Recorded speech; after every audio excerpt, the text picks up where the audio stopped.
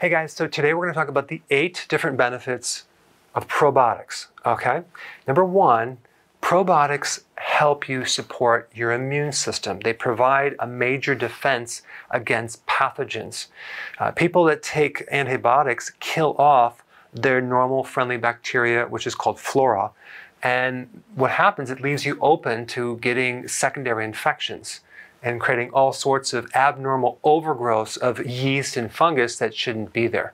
So we need these friendly microbes to help us defend. And I'm not just talking about friendly bacteria. I'm talking about friendly funguses, friendly yeast, and even friendly mold. When you wipe out any of these different friendly microbes, you can then get an overgrowth of that microbe, which can actually grow in the wrong place, like on your toenails, as a fungus, mold, even in your hair, around your mouth.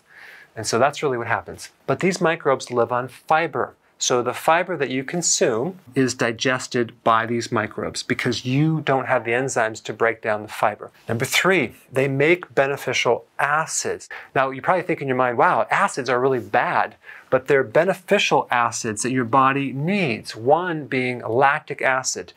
And so if you were to consume sauerkraut or kombucha tea, for example, or even yogurt for that matter, or kefir, it has something called lactic acid. The problem is so many people are sensitive to the dairy, and sometimes these dairy products come with a package because they have hormones. So there are non-dairy sources of lactic acid. But the point is that lactic acid is really important in defense mechanisms to allow the pathogens not to grow. Your body can withstand the lactic acid, but the pathogens don't like it, and they basically are inhibited with lactic acid. Lactic acid is also necessary to help with the pH and the absorption of certain minerals in the digestive tract. Then we have the friendly butyric acid, which is a friendly acid that feeds your colon cells. It helps lower your blood sugars. It helps insulin resistance, and it helps you decrease inflammation. Okay, number 4, it helps you make vitamins like biotin, like the other B vitamins, even B12 or vitamin K. So without these microbes, you can be deficient in certain B vitamins. Number 5, they actually help you recycle bile. What is bile? Bile's the detergent that helps you break down the fats. It's stored in the gallbladder, but it's recycled through the intestines by the microbes. If there's not enough microbes, you will not reabsorb the bile, you will lose bile, and then you'll actually be bile deficient. And that can lead to a whole chain reaction of deficiencies of vitamin A, vitamin D, vitamin E, vitamin K2, and many, many other problems, even a deficiency of omega-3 fatty acids. Number 6, detoxification. Microbes are involved in the detoxification of chemicals and poisons in the body. So if you don't have as many friendly microbes, you're not going to have the full capacity of keeping the toxins at a minimum level in your body. Number 7, probiotics can act as antioxidants in your body.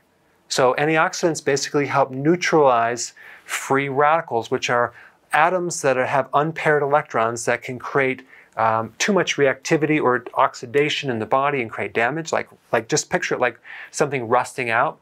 Well, antioxidants come in there and stabilize that free radical to add another electron to make it more stable. And lastly, probiotics can help make your bowel movements very regular.